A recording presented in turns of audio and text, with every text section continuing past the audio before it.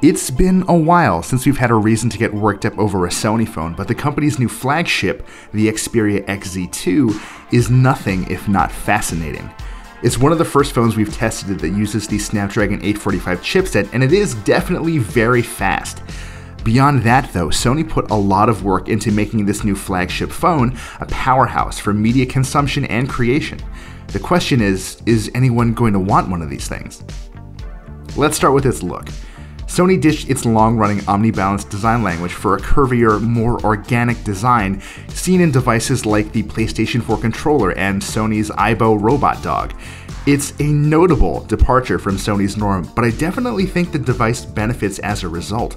The curved back helps it sit nicely in the palm of your hand, and that 5.7-inch 18:9 display helps make the device more narrow than the original XZ1. Your mileage may vary, but it feels pretty lovely. Meanwhile, the rear-mounted fingerprint sensors sit low on the phone's back for what felt like effortless access, and the camera above the fingerprint sensor is aligned in the center, so you're less likely to obscure it accidentally while taking photos. While we're talking about the camera, Sony went with an impressive 19-megapixel motion eye sensor around back, and yeah, there's only one of them. The camera app was far from finished on the XZ2s we played with before the show, but the results were still impressive, lots of bright colors and sharp detail, even on a mostly drab New York day. More importantly, you'll now be able to shoot 960 frames per second super slow motion video at full HD. Oh, and since this uses a Snapdragon 845 chipset, you can use the XZ2 to shoot 4K HDR video as well.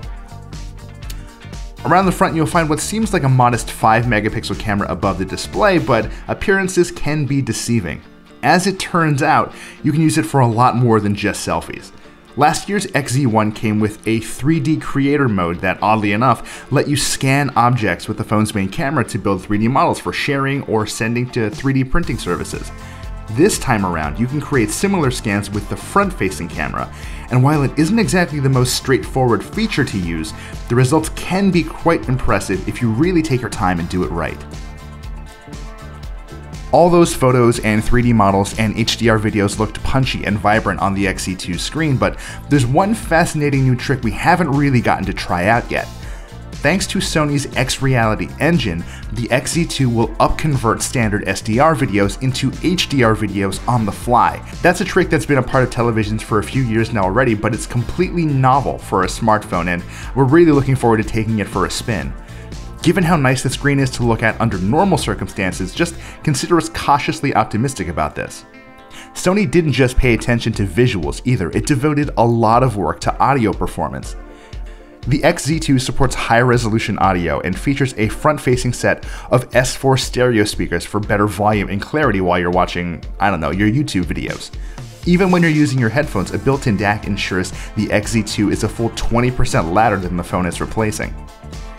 Maybe the wildest thing at play here deals with audio too.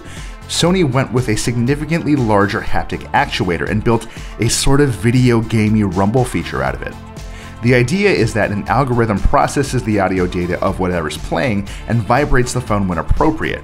It definitely makes more sense in some situations than others though. Playing Angry Birds was sort of trippy because I felt a haptic jolt as I released a bird and watched it crash into a tower of pigs. Feeling the phone rumble while playing music though felt more strange than valuable.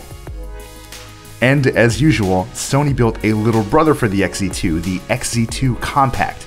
And I'll just be honest with you right now, I sort of love this thing. It packs just about every feature that makes the XZ2 so capable, and squeezes them into a small, curvaceous frame that feels fantastic to use. There are a few notable absences, like the lack of wireless charging and no weirdo haptic rumble feature, but beyond that, it's kind of shocking how well everything works considering it's squeezed into such a tiny package. Obviously, that small screen is not going to be perfect for everybody, but for anyone who's looking for a less odious smartphone to just carry around in their pockets or in their bags on a daily basis, this has potential.